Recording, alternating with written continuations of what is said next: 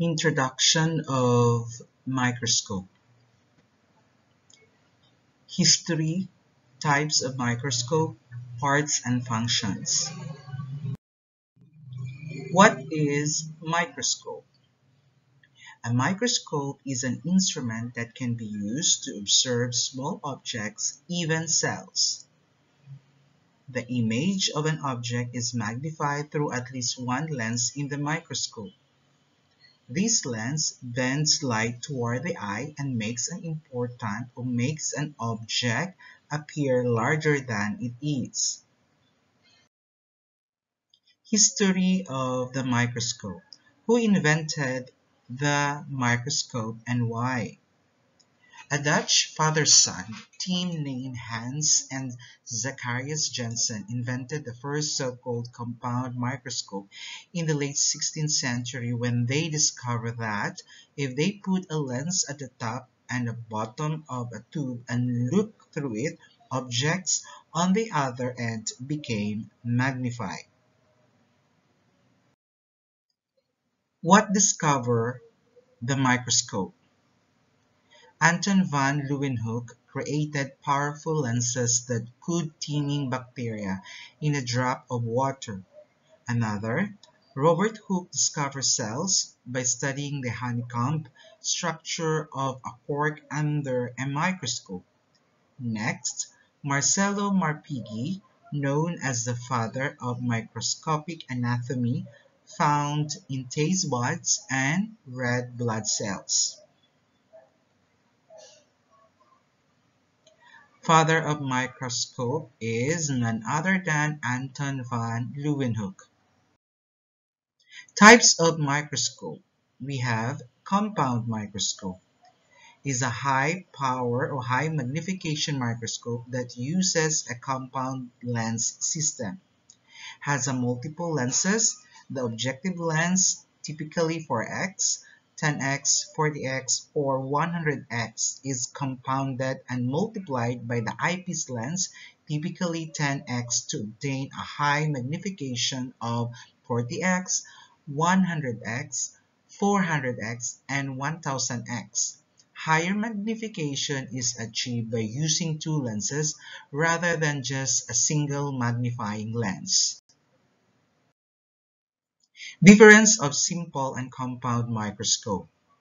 First, we have simple microscope has only one magnifying lens and no objective lenses. Another, we have a compound microscope. A compound microscope has two magnifying lenses like ocular and eyepiece and objectives. Types of microscope. Dissection microscope is used to view three-dimensional object and larger specimen with a maximum magnification of 100x. This type of microscope might be used to study external features on an object or to examine structures not easily mounted onto flat slides. Another type of microscope is scanning electron microscope or SEM. Because of its great depth of focus, it provides detailed images of the surfaces of cells and whole organisms that are not possible by transmission electron microscope. It can also be used for particle counting and size determination and for process control. Another type of microscope is transmission electron microscope, or we call them TEM. Is used to view thin specimen like tissue, sections, molecules, etc., through which electrons can pass, generating a projection image. TEM is analogous in many ways to the conventional compound light microscope.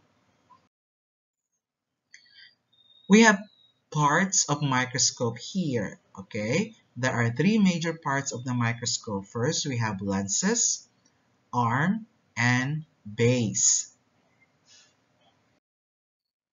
Okay, please enumerate the different parts of the microscope. Number one, we have body tube. Number two, stage. And number three, fine adjustment knob. Four, coarse adjustment knob. Five, diagram. Six, light. And we have seven, objective lens. Eight, we have also revolving nose piece. And number nine, we have ocular lens. And number 10, base. And 11, we have stage clips. And 12 is arm. Let's move now to the function of the microscope. We have ocular lenses or ocular lens. Ocular lens magnifies where you look through to see the image of your specimen. And they are usually 10x or 15x power. Microscopes have an ocular lens power of 10x. Another, we have arm. Arm supports the tube and connects it to the base. Next, we have stage. Stage is the flat platform where you place your slides. Next, we have coarse adjustment knob. It moves stage or body tube up and down. Next is fine adjustment knob. It is a small, round knob on the sides of the microscope used to fine-tune the focus of your specimen. Then after using the coarse adjustment knob, you will use the fine adjustment knob. And then we have base. Base is usually located at the bottom of the microscope, used for support. And we have also body tube. The body tube connects the eyepiece to the objective lenses.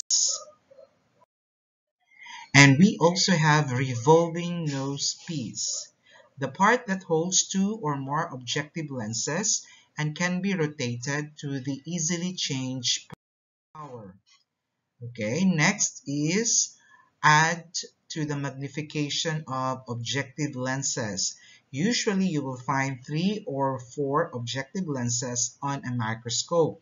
They almost always consist of 4x, 10x, 40x, and 100x power. When coupled with the 10x most common eyepiece lens, we get total magnification of 40x.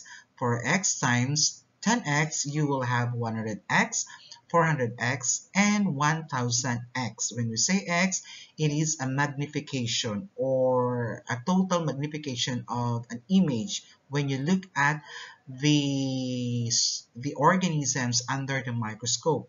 The shortest lens class is the lowest power objective or the LPO. And next is the medium power objective, the MPO. And we have also the high power objective. The HPO lenses are retractable. Another lens is the OIO, the oil immersion objectives. Okay, the oil that is used during the oil immersion objectives is none other than, the special oil, which is the cedar oil. So this means that if they hit a slide, the end of the lens will push in or spring-loaded, thereby protecting the lens and the slides. Another parts or function of the microscope is stage clips. It holds the slides in place. If your microscope has a mechanical stage, you will be able to move the slide around by turning two knobs. So one moves it left and right, and other moves it up and down. And then we have iris diaphragm. It controls the amount of light going through the specimen.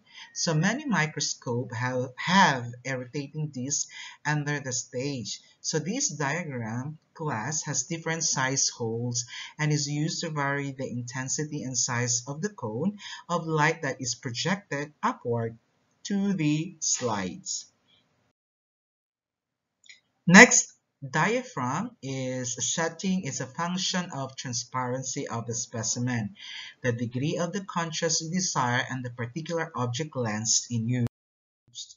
Next, we have light. Okay, light makes the specimen easier to see.